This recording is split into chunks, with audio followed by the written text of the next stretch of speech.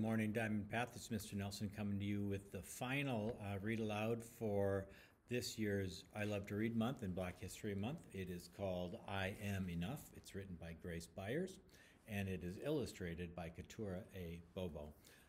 Really wonderful story. Let me tell you a little bit about the two individuals I just named. Grace Byers is an actor and an activist who stars, that's Grace Byers, and below that is Keturah Bobo. But she stars in a hit series on Fox. She's also, as a multiracial young girl, and a CODA, which means a child of deaf adults. Grace was bullied throughout her childhood, and this book was born out of her desire to empower young girls against the effects of bullying. And Keturah A. Bobo is an artist whose dedication to creating vibrant images that depict diversity has gained her attention worldwide. She graduated with a BFA from Columbus College of Art and Design and lives in Ohio with her family. And again, this is the two individuals, Grace Byers and Keturah A. Bobo. All right, so we're going to get started with the story.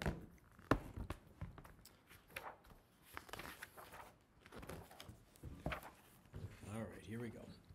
Like the sun, I'm here to shine. Like the voice, I'm here to sing.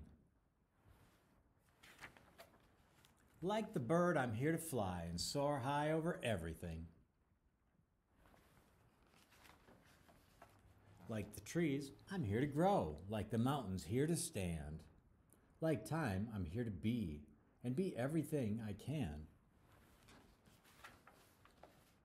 Like the champ, I'm here to fight. Like the heart, I'm here to love.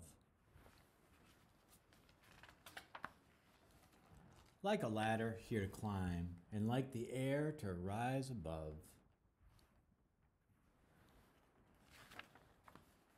Like the wind, I'm here to push. Like a rope, I'm here to pull. Like the rain, I'm here to pour and drip and fall until I'm full. Like the moon, I'm here to dream. Like the student, here to learn. Like the water, here to swell. Like the fire, here to burn. Like the winner, I'm here to win. And if I don't, get up again. I know that I may sometimes cry, but even then, I'm here to try.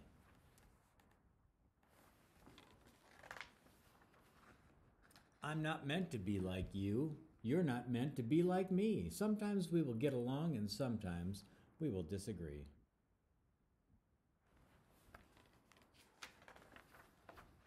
I know that we don't look the same, our skin, our eyes, our hair, our frame.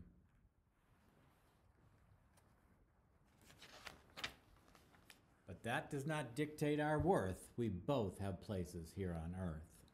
And in the end, we are right here to live a life of love, not fear. To help each other when it's tough. To say together, I am enough. And boys and girls, that's all any of us want. We want you to grow up just knowing that you can be all of those things. And most importantly, you are enough. No matter what we do, no matter what we say, we just want you to know that you are enough. So that concludes our Read Aloud series for this month, or this year's I Love to Read Month and Black History Month. I really appreciate you listening along, and until the next series, I'll see you soon. Bye-bye.